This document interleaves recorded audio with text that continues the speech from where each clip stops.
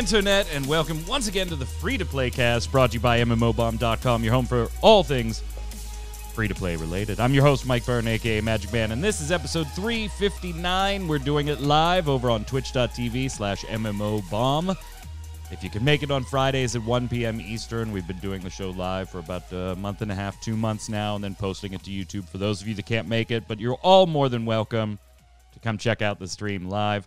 Or our Monday through Friday streams there at 2 p.m. Eastern, where usually me, sometimes Jason, sometimes both of us, sometimes some other guests come in and we'll be streaming some type of free-to-play game. We've got a lot of small news for you this week, so we've kind of broken it up into a couple topics, a couple sections for you. Joining me to go over all of it, welcome back after a week off, Mr. Jason Winter. You're looking refreshed, sir. How are you? I am. Yeah, you look refreshed. I'm kind of tired, and I'm got a little hungry and whatever. So, but if you say so, I guess I'll be refreshed. Are you grumpy?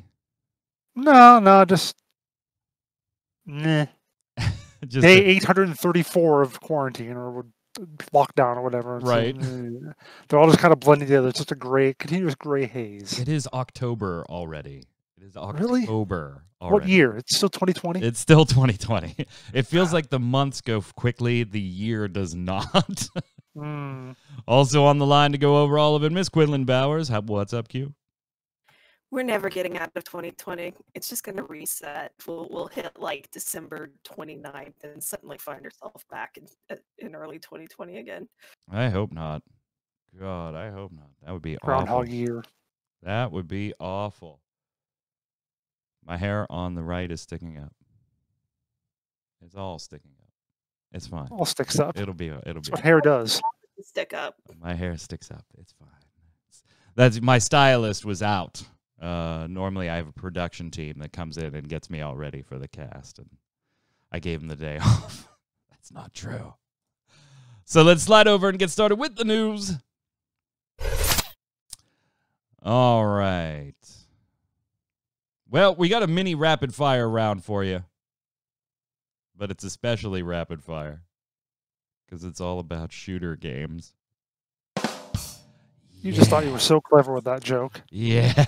That's Mike's one joke for the month, by the way, guys. You get another one until November. I even wrote in the show notes, get it?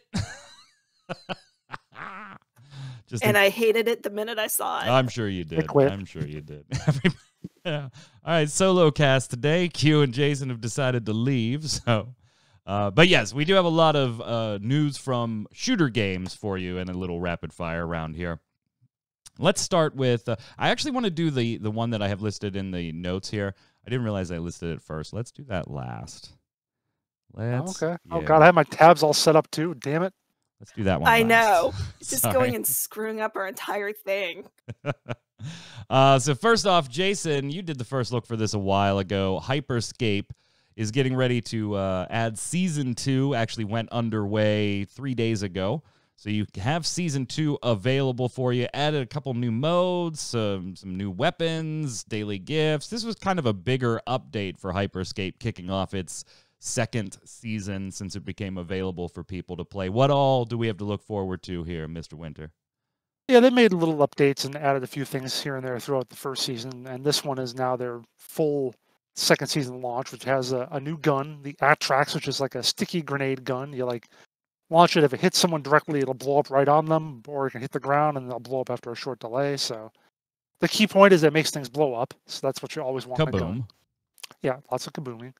They have a new hack, which is kind of new. It's a platform. It's like a vertical thing, but you used to be able to you can still do the horizontal thing. So let's just say that it's not the most challenging programming job they probably had. They're just like, we need a new hack for the new season.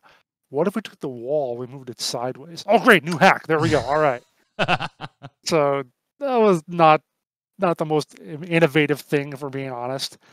They got a new part of the map, a new building called the Memorial, which is meant to commemorate everyone who was lost during the blackout, which was a thing that happened, I guess, and people died in the Hyper Scape, because if you're doing a fiction set in a virtual world, it has to be possible for people to get stuck inside it and die, because that's what everybody does in these things. because then the virtual world is real. Ooh, I've not even seen Ready Player One, but I bet that's part of it. Chat, tell me if I'm wrong. Tell me people can get inside this world and die. If you die in the game, you die in the real world. You didn't read the book then either? I take No, it. no, I've not seen, I know nothing about it other than Will Wheaton did the book on tape thing version. But I saw the movie, but it was so unmemorable that I you actually don't remember if can't that's the case. Yeah, the movie isn't great. What the plot was. Yeah, the movie is not great. Yeah, but anyway, they also have a couple new game modes. One called The Floor is Lava. That is very which is Sword Art literally... Online, though. Yeah, Sword Art Online, Dot Hack, and Dot Hack. Yeah, I know.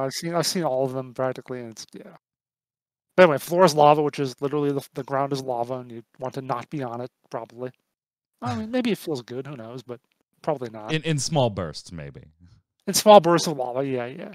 And then they have like a dual mode too, so to go along with their triple mode they've had before. So. They also, Q, put in a ton of different quality of life. They changed the ranking system a little bit. Damage fall off for long range weapons, or at long range for all weapons. So there were some, the typical stuff we would see in a shooter that just launched here. I want to ask you, though, because you're not generally a shooter gal.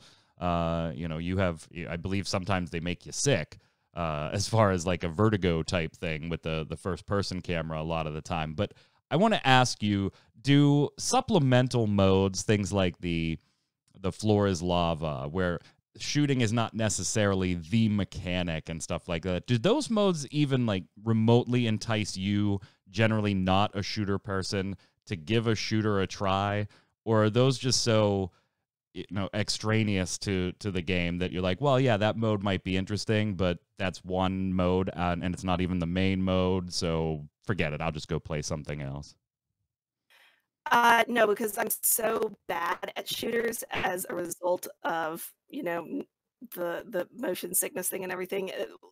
I mean, the motion sickness comes in from first person, right? So if it's a third person, I can technically, but I'm so bad at them that I don't want to torture other people with my playing in these multiplayer things, so I stick to single player shooters if I play them at all.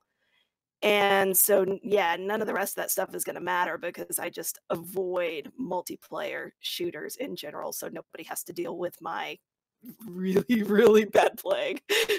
Jason, what do you think of like these extracurricular modes in games that are super dedicated? They're not like a game that has 8 different game modes to begin with. It's a battle royale. You go in, there's a couple maybe variants on whether you can do 1 person, 2 person, squads of 4, whatever. I'm just trying to get a beat here because recently I've been sinking a lot of time into Rocket League, and one of the things in the stage 1 of the season pass, it's the last thing that I have to clear so that I can get into stage 2, is to get a certain, I think it's 5,000 points in extra modes. And I actually hate playing like the extra tacked on modes in Rocket League. I just don't enjoy them. Like the one I can stomach the most is the ice hockey one. I don't even remember what it's called. Snow Day. Floor is ice. Yeah, Snow Day. The floor is ice. And so like I sometimes hate extra modes that feel like we're trying to add something to the game, add something a little different, something fun to go do like in between matches and let the anger sharks, swim away after a bad match or so. But I hate them because they always end up in like the season passes and stuff. And if I don't enjoy these extracurricular modes, I end up having to do them in some regards anyway. That's why I'm asking this question, because yesterday I was like, last night, I was like, oh, God, I just need 2,000 more points and I could get the hell out of here. So I don't know. It really doesn't do anything for me in a shooter game to add these types of things. But maybe there is, somebody like you that, hey, I'm really into this shooter and cool, there's another new mode. That's awesome. No.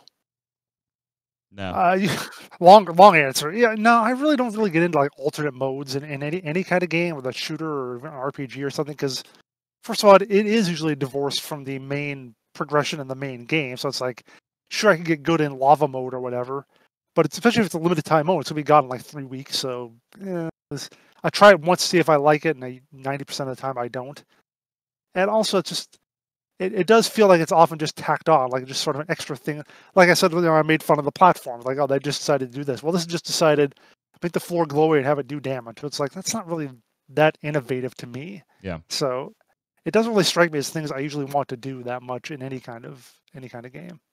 I also don't understand when they do them limited time. Like I totally understand when a game does it and they're like, hey, we got this kind of idea for a little mode. We're going to put it in right now, gather a bunch of feedback, and then make a decision if we want to move forward. Fine, I get that being limited time, but limited time for the sake of being limited time, I think is just trying to capitalize on that whole FOMO mentality. It's trying to get new press releases on our website. That's what it's for. All right. All right, moving on to the next shooter, Valorant from Riot Games. They're making more a competitive type of changes here going into Act 3. They're tightening up the skill ranks, the disparity. They are adding a new map, some other things as well there, Jason. So this is more, I think, geared towards, this update seems to be more geared towards the esports side of this, the very competitive side of this, not necessarily your Saturday casuals like you and I. There are casual people who play Valorant, really? What is the point of that? They made this from day one saying this is going to be the next great esport and it has to be viewed by 10,000 people at all times or whatever. So yeah, I can't see Valorant ever actually giving into the casuals in any way. So yeah, of course they're going to put a very large emphasis on their competitive aspect of the game, and I think they even say something like that's at the heart of the game or whatever like that. So yeah, they're going to be. And the funny thing is, I read some of this stuff, and I think this is exactly the same stuff that Overwatch went through like a few years ago when they were hammering out their competitive mode. Having it so because what they used to have was like people, but they have a lot of different levels, but they had some people within like 6 levels could group together because they want it to be a thing where you can play with your friends, could group competitively with your friends. Which of course, again, that's what a casual game wants to do: play with your friends, have a good time. Oh yeah. But when you're in competitive, if my rank is here and your rank is down here, and we're pals, we're gonna get in a match together where I destroy everyone and you get destroyed by everyone. So that's not fun. So they narrow that up. So only you have to be 3 ranks together to actually play with each other. And again, Overwatch did the same thing. They made it so that you have to be within a certain rank now to pair with someone in competitive. So, yeah, I don't see why you wouldn't have that all the time. Linderman chiming in chat. Hope we get some shiny silver Rocket League after this. No, today is Arcade Showdown. Probably be doing a little bit of Rocket League tonight on Ready Check Radio. So. Also comment that the new Conqueror's Blade season drops next week, so there might be a stream of that at some point. Oh, all right. Yeah, you now just Jason's excited. Yeah, I just thought to bring it up with you. Yeah, so yeah, there was no strategy section of news this week. So yeah, I got nothing else to talk about. I play shooters except Valorant, which I couldn't wait to uninstall. Yeah, I didn't enjoy Valorant either, and it's probably because it was made more for the competitive side of things, and I'm just not good enough to be even remotely competitive at shooters, so I kind of just lost interest right away in it. I mean, we had fun streaming it that day, Jason, but it was not something that I'm going to let take up hard drive space.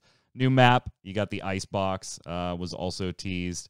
I do like, Q, they're kind of considering region-based leaderboards instead of just global region boards, and even restricting queue size for Immortal Plus ranked games. So that's like the higher end of the highest end of their rankings throughout the entire Valorant. So I mean, I like seeing, like in Rocket League, I'm not compared or played against grandmasters or anything unless they're smurfing on some account or anything like that. And so okay, great, I see this, I get it. Doesn't make me want to play it because it's just not a game for me, but I'm sure the more competitive Valorant players appreciate most of these changes, I would imagine. Well, yeah, and if you're making a game that's designed to be, like this is your thing, you want an esports-y, highly competitive game, then these are all, reasonably good changes to make. As far as like the casual thing or whatever, yeah, I don't think it really matters what changes they make that way. They're not necessarily going to just pull in a whole bunch of casual people that are actually going to stick around when the game is so obviously driven towards, the high-end competitive type stuff. It's fine. If that's what you want out of your game, that's totally fine. I think it does, though, when you put so much in the competitive basket, and this is any type of game, you do knowingly restrict the potential audience of people that are going to play it, and therefore have to make the game go above and beyond its competition to a greater degree to try and attract the audience. And I don't know necessarily if Valorant is doing that yet. You need to pull away the Overwatch players, Jason. You need to, or at least a small percentage of them. You need to take from Overwatch. You need to take from CSGO. You need to take from these highly populated, established, competitive shooter games if you're going to go squarely into that, hey, this is competitive. Sure, you could play casually, but we developed this more for competitive viewpoint. You shrunk your audience, and I don't know if Valorant necessarily, at least in my own casual opinion, does enough different between Overwatch, CSGO, even Team Fortress 2 to really entice that market. Funny thing is, I follow the Overwatch League, and they've actually had a significant number of players who quit the league this year to play Valorant instead. So I'm dead wrong. So that's been a thing. That's been a thing. Now, yeah, exactly. Now, what I can say though is, when you don't attract the casuals, all you get are those ultra hardcores, and maybe that's good for viewership, but it's bad for player base. It's bad for number of players, and especially if like say everyone would be rating their skill level like 1 to 10. All right, so if you make a competitive game, you're going to lose the ones because they're not going to want to play. Right. Well, now the 2s are the worst, and they're going to get killed by everybody above them, so they're going to leave. So now the 3s are the worst; they get killed by everyone, and so on and so forth. Eventually, you got to run like the 8s and up are still around, so it's only like 30% of your base. Not quite, doesn't work that way for numbers, but you still get the idea that it can be an issue in terms of, like I said, the actual player base. Now, maybe viewers like watching that, like watching the super competitive stuff, and that's true, but you're probably not as likely to see casual people streaming it. In fact, let me just see. I'm probably gonna be dead wrong on this. Let me just see what like the Twitch viewership right now is for like Valorant as compared to like Overwatch. Jason and his numbers, Q. Jason and his numbers. Actually, I like the numbers, though. I mean, it's too. not stuff I go digging into. I loved when we did the high-low show. None Actually, of you Valorant watched the is doing damn quite a thing, but I love doing it. Valorant is doing quite a bit better than Overwatch right now on Twitch. See, then so I'm just dead wrong. So we're all wrong. We don't know what the hell we're talking about. Wow. I'm honestly surprised that it's doing that well. And again, well, when I say a lot, I say like 4 or 5 players in the Overwatch League have moved over. So maybe it's not like, huge. Yeah, it's not like mass migration or anything. But it is doing what I said it had to do. Dip in and pull from each of these. Go ahead, Q. Let me ask something, though. The Overwatch players that are shifting, are they higher tier or kind of like middling? And if they move to another game and kind of hop in, and they, they would just end up being at the top naturally because all the other top people are still in Overwatch. It's the Overwatch League. This is the pro league. These are the best pros. So, yeah. Regardless of whether they're the best pros or the worst pros, they're pros. Yeah, I don't know whether you're random, high-ranked players going over. I'm just talking about the few that I've seen in the Overwatch League. All right, moving on with more shooters. Apex Legends implements PC and console crossplay. Finally, lots of people have been waiting for this, but it's not 100% just apparently the easiest thing for them to do, Jason. They had some challenges with this one. Yeah, and I have to read the article to try to remember what they were. I'm so glad I'm not the only one who forgets what I wrote. That was like 3 days ago. I remember like 4 hours ago. Very strongly, everyone's thinking should have crossplay, disable cross. I'm not even going to vamp. I'm going to just leave it here and just watch you read. Seriously, they don't talk about it being difficult. That's the other thing they talked about being. That was another thing I wrote about yesterday. They talked about having it be difficult. No. That was the implementation being difficult. This, I was talking more about the way that it works between PC and console. There's no cross progression yet, even though the developer does think that every multiplayer game should have cross-play and cross-progression. Well, that was the other game. No, that's the other. No, that was Spellbreak.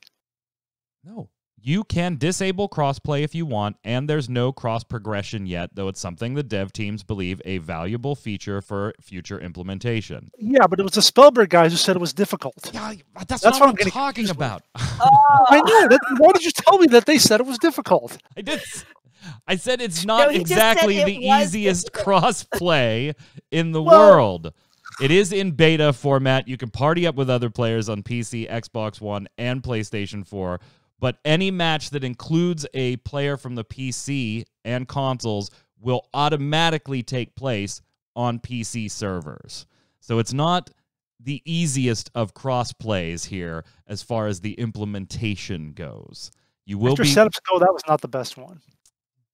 All right. So I hit it out of bounds. So, yeah, if you are teamed up, if Jason and I'm on PC and he's on PlayStation and we team up and we queue, it's going to be on PC servers. So rip console player in most cases there. Yeah, because they aren't doing aim assist. Wasn't that part of it? Aim assist and then just general, not as precision controls versus keyboard and mouse. So, which is why you need aim assist. Right. Again, no cross progression yet. That's coming, or at least is hoped to be coming. So this was a pretty big feature Apex Legends players wanted, Q. So I think they got to be happy that at least it's moving in that direction. I still am just absolutely befuddled on why cross save and cross progression is such an issue. I understand it from like a cash shop perspective, but there is nothing worse than me buying something, a skin or a decal in a game on PlayStation 4 and then logging into the PC, trying to put it on and realizing, shit, I can't because I bought that on the PS4. I mean, that is just infuriating to me.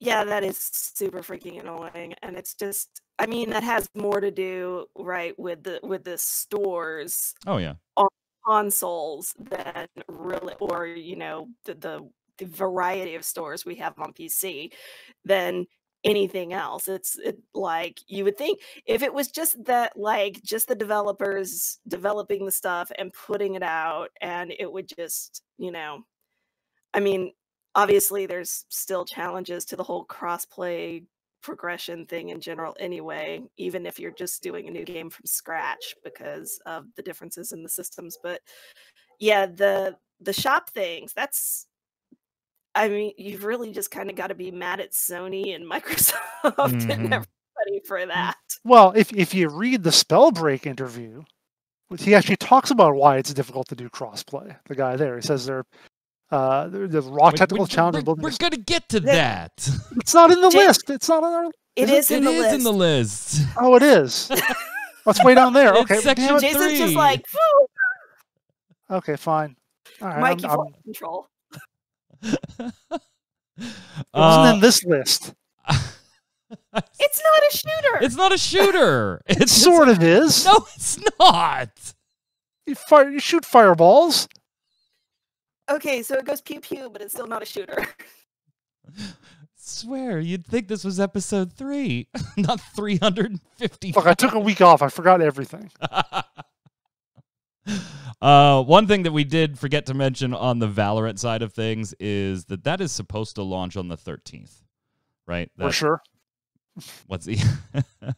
Because but the competitive revamp, might not be coming till the 27th. So it's...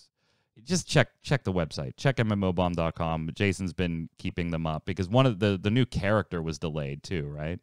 Right. Yeah. So because that's where they put the map in earlier. Right. Do that. So yeah, forgot to cover that on the Valorant part for those of you that are looking for that. 13th, but could be later. Last item in the shooter rapid fire round, and this one is to me for a couple reasons, and I'm really interested, Q, in your take on this, being a high-res fan and knowing quite a bit of the team at 9 different companies that are under the high-res banner now. Rogue Company just recently came out of, its early access, closed stuff. Now you can go and play it, and it'll probably be in an open beta for 9 years because that's just what high-res does. But apparently it's doing pretty well. It's doing pretty well.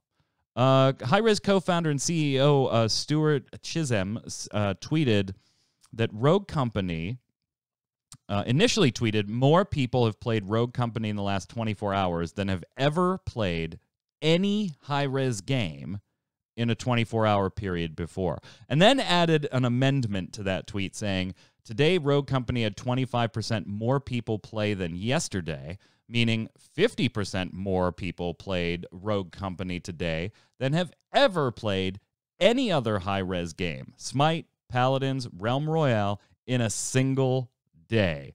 Approximately 2.5 million new players since open beta started mid-Wednesday, so a little over a week ago.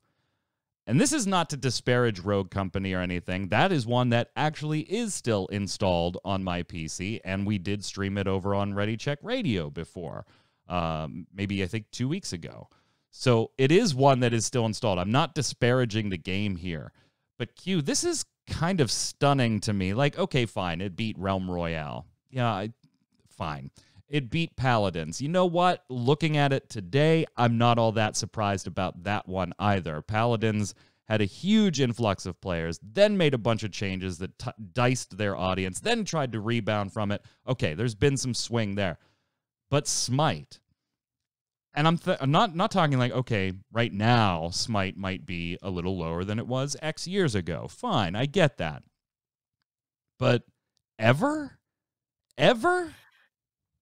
So, I mean, I think Smite's always kind of been more or less, I think, steady. Like there never really was a huge upshoot on the game that I recall. And, that's even with like all their esports focus and everything else. I think it just built a really solid player base and more or less kept the base. And yeah, it's probably dropped some because there's 30 million MOBAs now and, all of that jazz. And people get mad at them every so often for, whatever it is that they've done in the game at this point.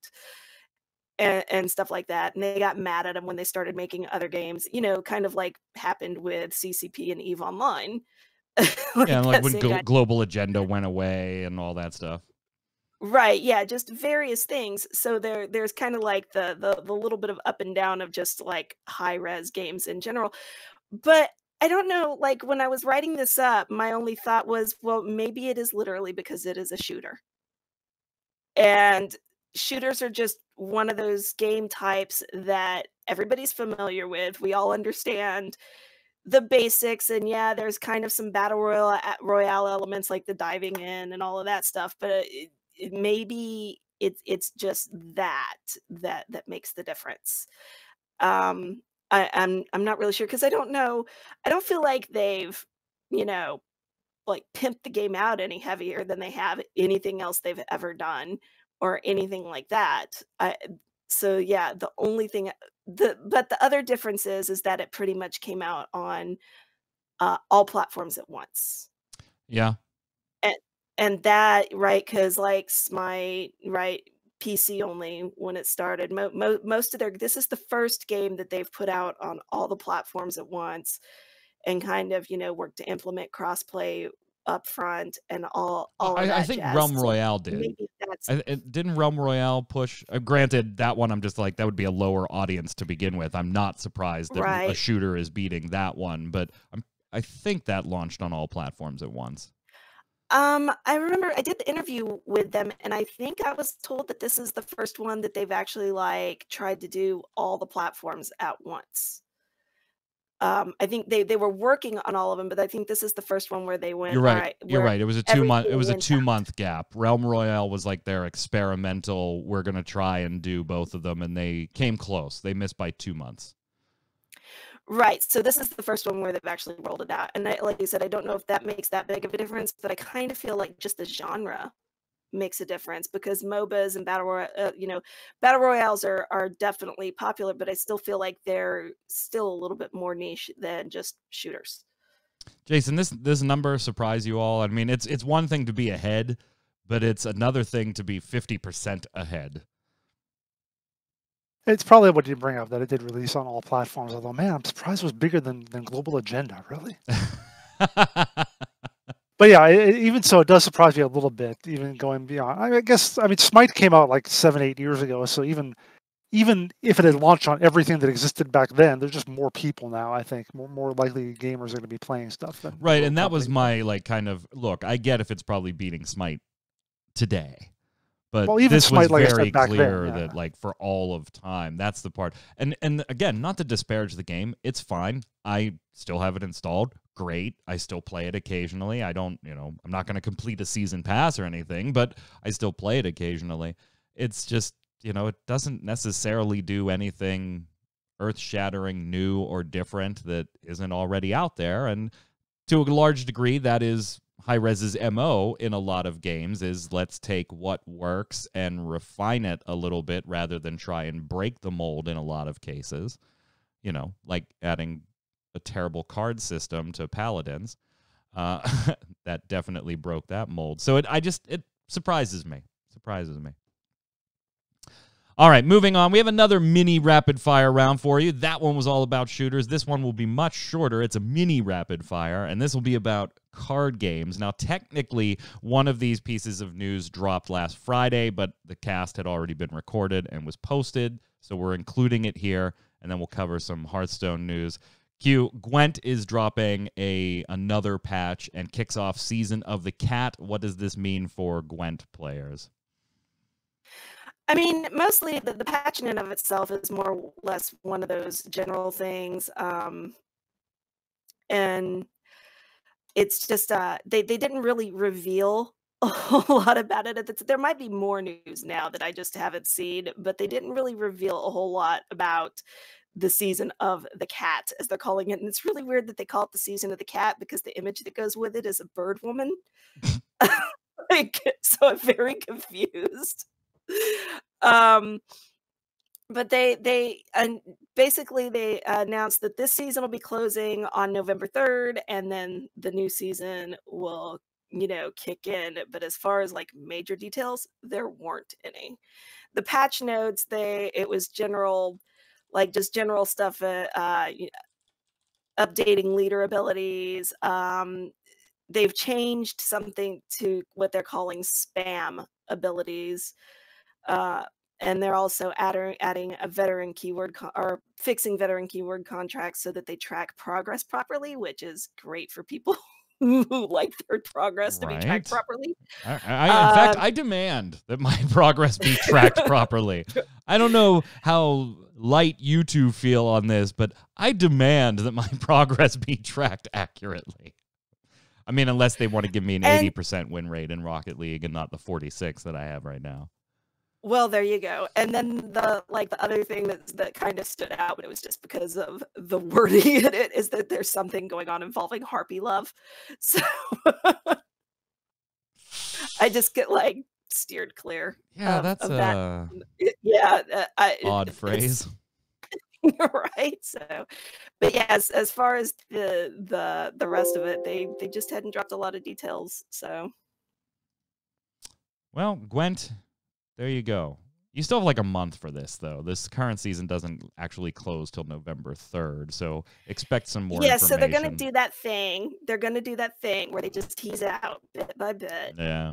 And then you finally know everything 2 days before the season starts. The game's not big enough to do that. I mean, it's just, I hate when really tiny games dole it out like that. Yeah. Or even when big games do it, but the update is small. There's really only 2 things being added. They're tiny, they're kind of offshooty stuff, and then maybe a dozen quality of life small micro changes or patch fixes and stuff. And then you get 3 press releases, 1 a week about this. You're like, come on. Yeah, it's and we talked about this earlier too, and they have a seasonal mode, the switcheroo. After 2 turns, a player switch hands, and it's like we talk about the limited time mode. It's yeah, you're just tossing that in there for the sake of tossing something in there, I guess. Yeah. On the other side of the card game spectrum, let's say a little more RNG. Jason, you were taking a look at Hearthstone. You used to be a big-time Hearthstone player way back when it launched. You enjoyed the hell out of that game. In the article, you talk about, probably falling out of it, maybe touching it once a week, once every 2 weeks, if that, here and there. And what you had to discuss was what Augustine Ayala had to discuss, which was, hey, if we could change something and get you back as a lapsed player, come on back, what would it be? And they've asked this kind of like periodically, maybe once a year or so. You have a very particular thing that you want that would make you consider coming back, but you seem to be in the minority on this one. Oh yeah, because everyone else hates the RNG or whatever, which it's that's going to be a part of Hearthstone no matter what. So deal with it, bro. But yeah, what I bring up is like the reward system, which is basically non-existent. You get your 3 daily quests, and that's about it. And since then, there have been so many games that come up with so many different kind of reward systems, whether it's battle passes or long form missions or something like that. Just all sorts of different achievements you can do and this and that. And Hearthstone, and like talk about Overwatch, it's the same. It's in the same deal. They just don't have that. They just have a little bit of very simple couple of missions, and that's all. Now Overwatch is going to get its sequel, which is probably going to address that a little better. Hearthstone, though, I don't know if they're ever going to have such a significant revamp that they're going to change all that. So I don't know if that's something that's going to be in there or not ever. But I wish they did have something, because I feel stupid because I know that's what companies put into their games, those little dopamine hits. Hey, you got an achievement, you got this, you got that. And I still like it. I like it at least better than the virtually nothing that you get out of Hearthstone. There could be a little bit less than like, oh, you took 3 steps in the world in your MMO, get an achievement. Steam achievement. That's a little reach level 3. It's like, oh, awesome. Yeah, no, maybe you don't need that much, but you need a little bit more, I think, than what Hearthstone has right now. I fell out of Hearthstone so fast, and I love TCGs and CCGs, but I just, this one, even way back, was just too. I was like, I don't like how random some of this feels. It just wasn't for me. So I would be more on the. I'd like a little more strategy, and here there's a lot of RNG on particular deck builds and things like that. So, I can't argue with the success of it or the simplicity of it, not to call the game simple or easy or not strategy at all, but the simplicity of how fast a game can take place and how easy it is to pick up for a new player, at least initially, before they realize, holy shit, I'm gonna have to spend a lot of money to catch up and have a competitive deck. But I just personally like something with a little more strategy. Jason, we're gonna talk about one more topic before we slide over to the weekly bombs here. We're going to talk a little bit about Spellbreak. Really? Yes. Wow. Talk a little bit about Spellbreak. Apparently, Spellbreak has had some of its ideas for a very long time, and it's just funny to me to see the new come out, right? Spellbreak just comes out, and then you look back and you talk to the developers, which Game Industry Biz did, gamesindustry.biz did. And you find out, none of this is like new. Although the game is brand new, they were looking at this years and years ago, including the crossplay, the ranged magic focus. They were looking. They were kind of doing this before Fortnite and even PUBG were really things, Jason. And they said crossplay is hard. Mm-hmm. It's very hard. I'll volley. And I'll let you spike. Okay. All right. So, yeah, they talked about, first of all, as you said before, the guy that talked to you can't see it on camera, but Q is shaking her head, rubbing her temples, giving the Picard facepalm. Yeah, they talked to their CEO, Seth Sivak, and he said that, first of all, he believes that pretty much every game should be cross progression, but he knows that it's hard. He says it's not as easy as I wish it was. I feel very strongly that every multiplayer game should be cross-platform with cross-progression, especially now where everyone is separated from each other and locked down. The idea that people aren't able to play with their friends because of a hardware choice seems crazy, right? Yes. Yes, right. Yes. So he said that there are 3 pieces that are coming online, Epic's online service, other things like that are making it a little bit easier, but some of that stuff is just not there yet. It's hopefully 2 or 3 years from now, we're not having this conversation, but it is really difficult technically to do and also to do at scale. So yeah, it talks about raw technical challenges of building a standalone friend and social system, which I've seen in a lot of games, even when they're new on a single platform, on Steam or something like that, having their in-game friends list match with the Steam friends list or whatever. So that could be an issue. And yeah, having that go across Steam and GOG and PSN and Xbox Live or whatever, I could see how that could be an issue, especially if, depending on how well the different companies are able to talk to each other and let you know that that can work out. So yeah, it's probably more of a challenge than we give it credit for. Yeah, it is one of those things that you're just like, that should be easy now. It's your current year argument, right? It's 2020. Why is this still a thing, Q? Why can't they fix this? I thought this was interesting, this interview, because they did delve into like the origins of the game. And again, this was started and kicked off back before Fortnite, back before PUBG. Really, they mentioned like H1Z1 was more their battle royale inspiration at the time as far as what was released, but they knew they wanted to do more of a fantasy take on it. They kind of did a Dota 2 mod prototype, then went with one more Viking themed and ended up with Spellbreak. They knew they wanted to get away from bullets and make it more like magic casting. But they also had this like key primary goal, Q, and I think this is where maybe Amazon might be lacking a little bit, is making a primary direction on things to kind of move in when it comes to a project. They wanted it to be very watchable, very streamable, and very shareable. And so every development decision in Spellbreak's life cycle so far has been kind of built around that core tenet. Is this shareable? Is this streamable? Is it watchable? And so far, seems to be going relatively well for them. Now, I like this game. I still have this installed. I still stream this game. There are definitely room for improvement, but there always is going to be that. So but I feel like they've kind of succeeded so far in following that like core tenet of where they wanted to take the game.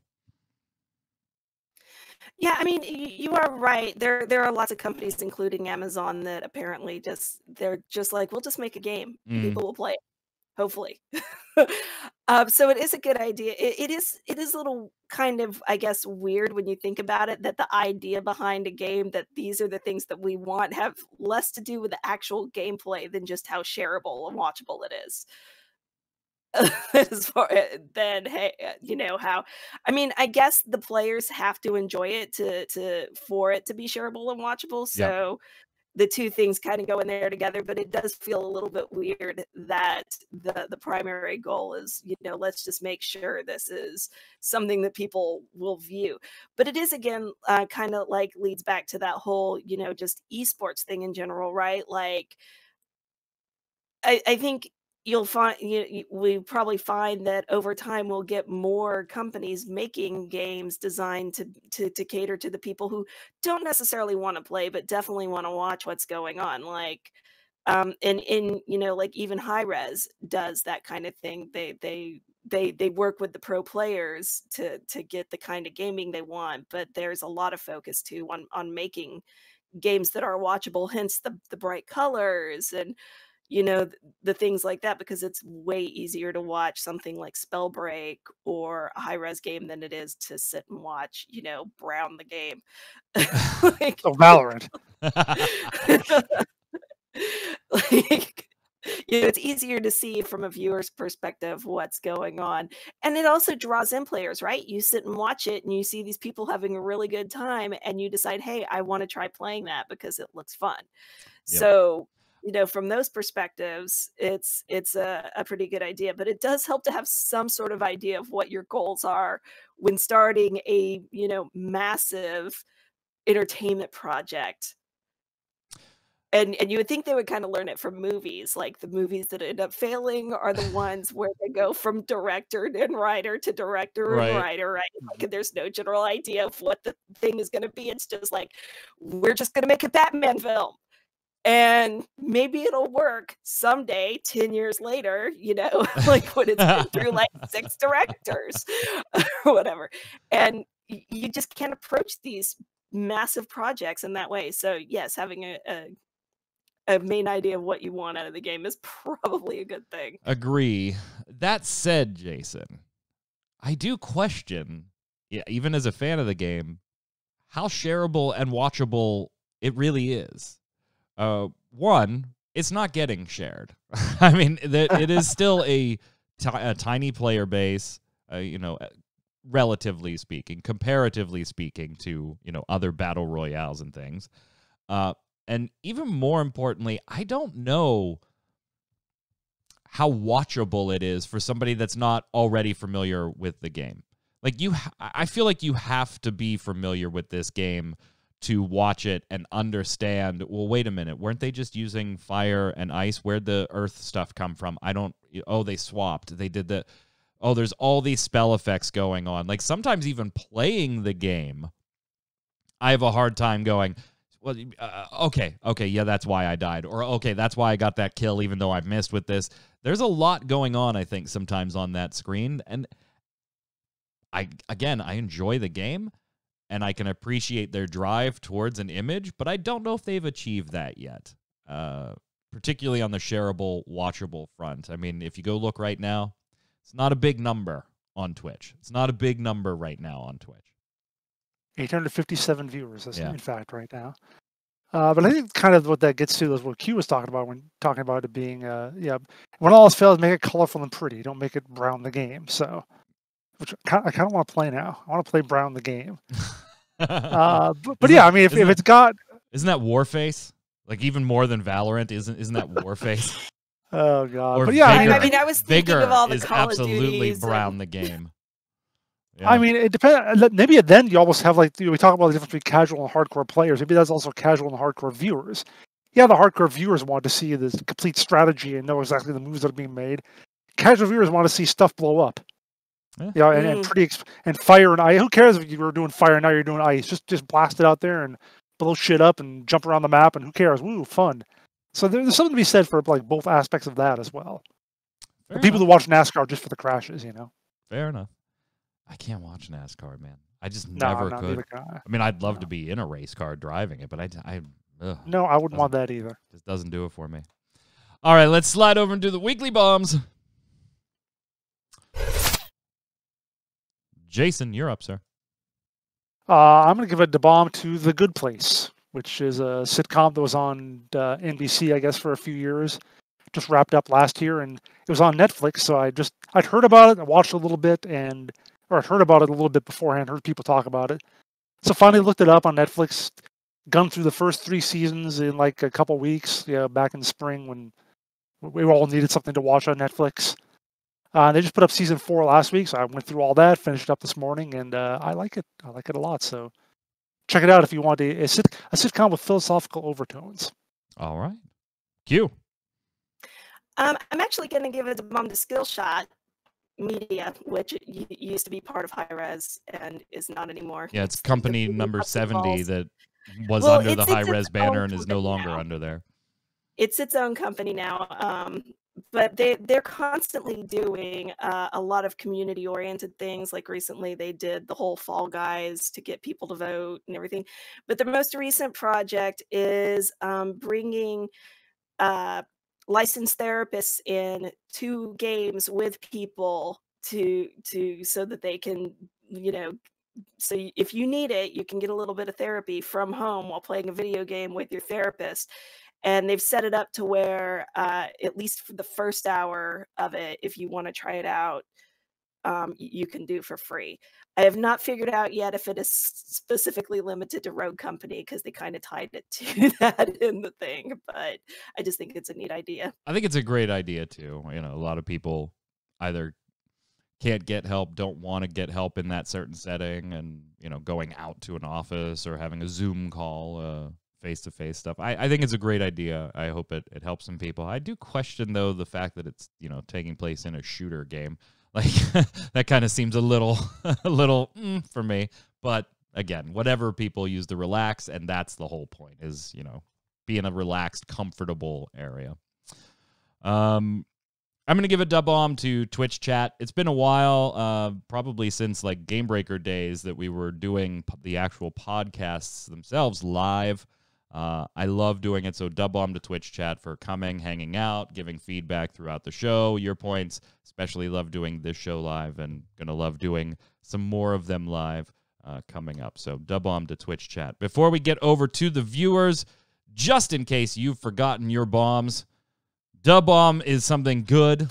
An A bomb is something bad. That's how you remember it. That's how you remember it. And while you're surfing the internet, check out gamerpower.com, our sister site. Totally free for you as a user. There is no option for premium memberships or anything like that. You just come, you sign up for an account, you get free stuff, whether it's in free-to-play games, buy-to-play games, or hell, even sometimes the full games themselves. You can track all of your interests. You'll get notifications if you want on games that you might like or games you've claimed giveaways from before.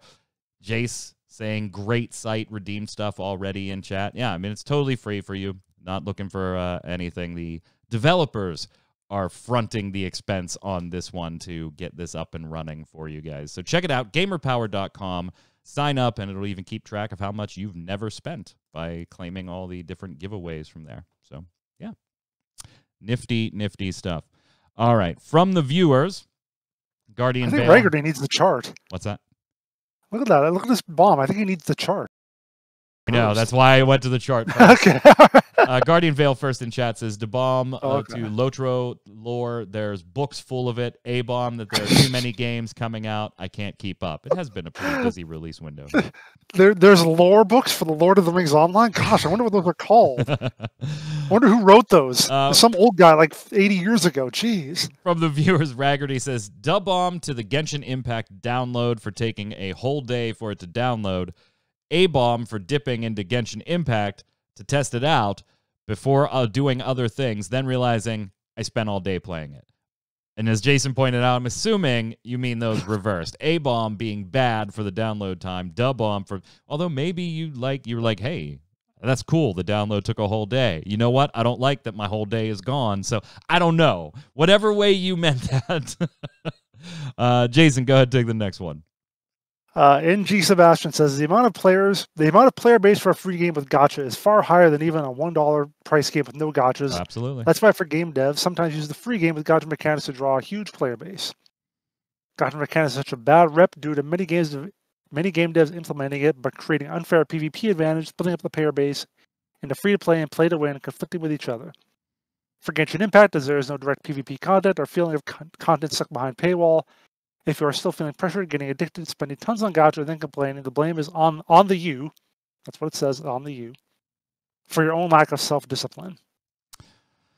Yeah, I mean, I can't argue with that. The gacha is implemented in a fair, a fair way in Genshin Impact. It is totally ancillary, but there is that whole, hey, we're going to give you a taste of a character and part of the story and then take them from your party, and the only way to get them is from here, and by the way, it's random. So I wouldn't put it all on a total lack of self-discipline like NG does here. There's also the whole addictive personality thing that totally throws self-discipline out of this discussion.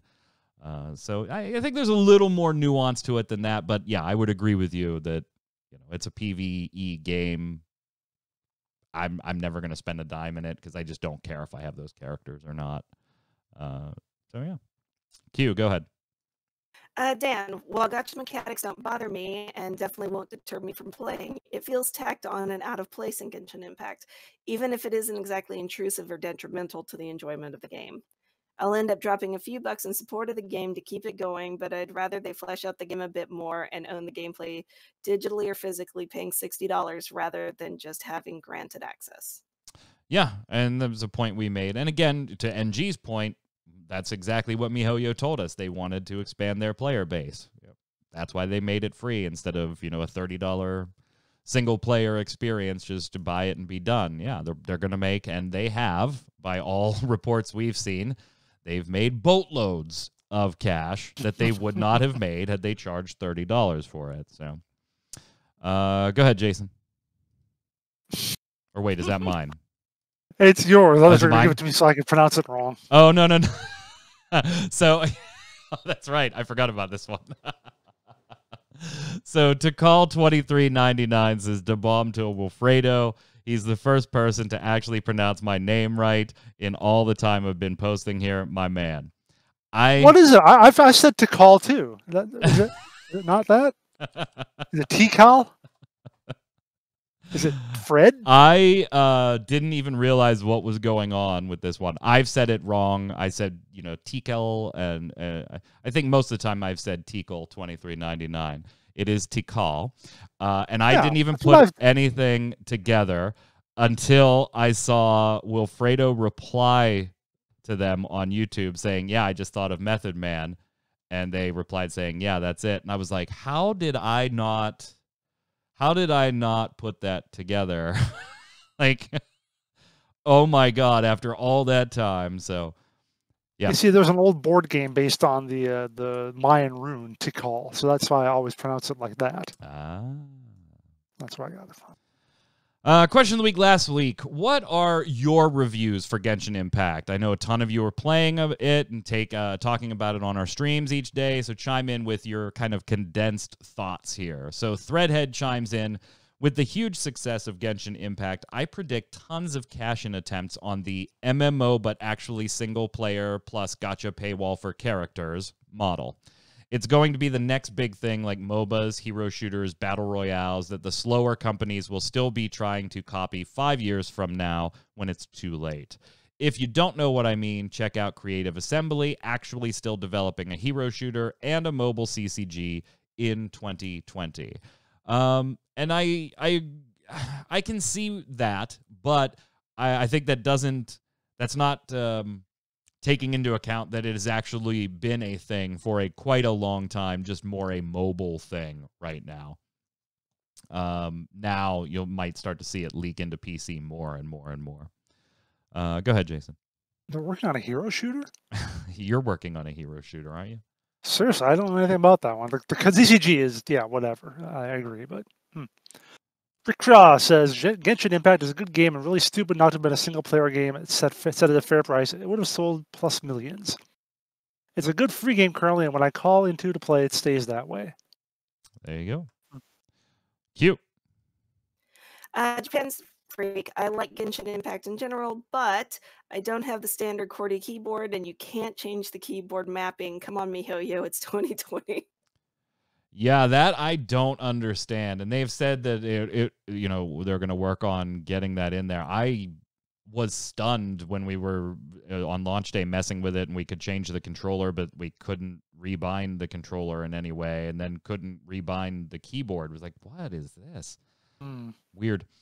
Raggerty says, I've been, look, a shiny, playing it for 3 days as of, a chest now, and it's fun. The one thing I'd like to see change the most is the party swap easier to be gotten to. All I've found is having to hit escape and waiting for Paimon to float away, then changing things and being brought back into the escape/Paimon menu.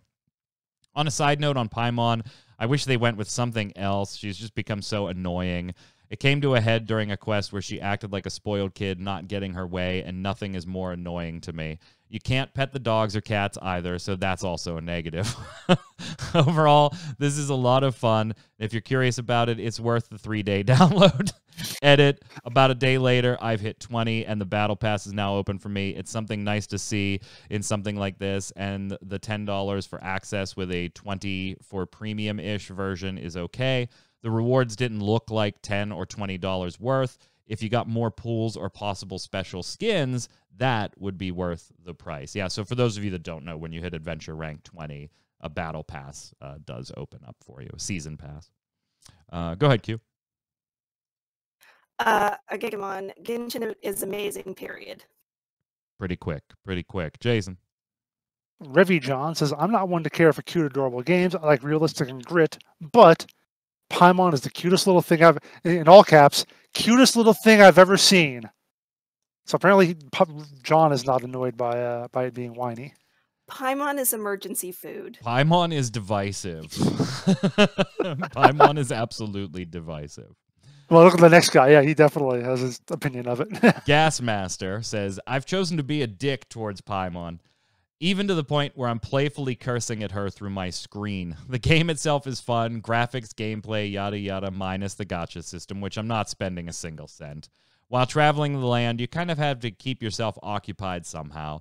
I wish I chose to be an ass to my companion. Edit, from what the website says about her, I'm in love with Bidoof. She'll be my main if/when she's available.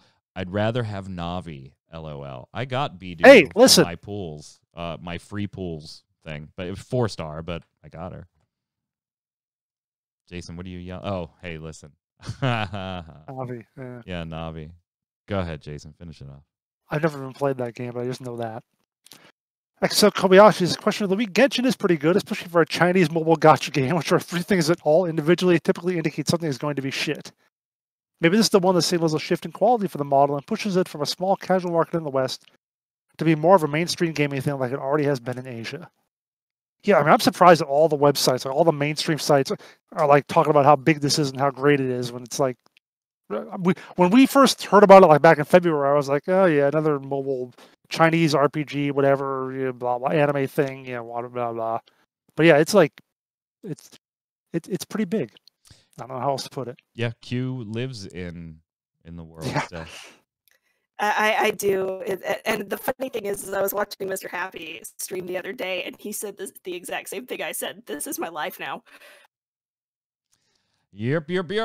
All right, question of the week this week, going with one of our topics earlier. What could Hearthstone do to get you back? If you are a lapsed player like Jason or somebody that's totally quit like me, what could Hearthstone do to change things up, to get you to jump back in and check it out? Let us know in the comments below. While you're there, don't forget your weekly bombs. D-bomb for something good. A-bomb for something bad in the world of gaming or life that's for in you. general. And if you have a question for the panel, go ahead and put it down there, and we'll be sure to bring it to next week's show. Until then, Q, where can everybody find you? Hanging out on Twitter at Quentin. Jason. On Twitter at Winter Informal, streaming at twitch.tv/JasonWinter. I'm Mike Byrne. You can follow me personally right there on Twitter at magicman1. But more importantly, follow at MMOBomb so we can tweet at you all the latest news, articles, giveaways, first look videos, and so much more. Until next week, gang, stay safe. We'll see you on the servers.